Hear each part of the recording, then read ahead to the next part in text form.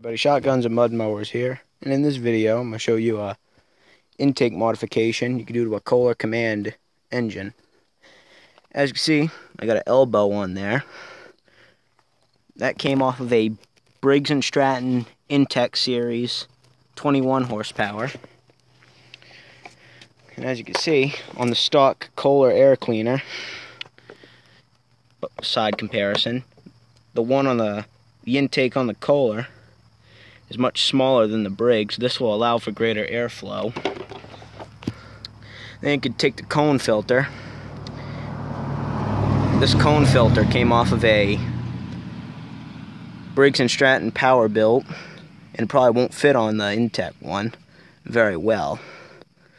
But I'll give you a general idea of this intake modification.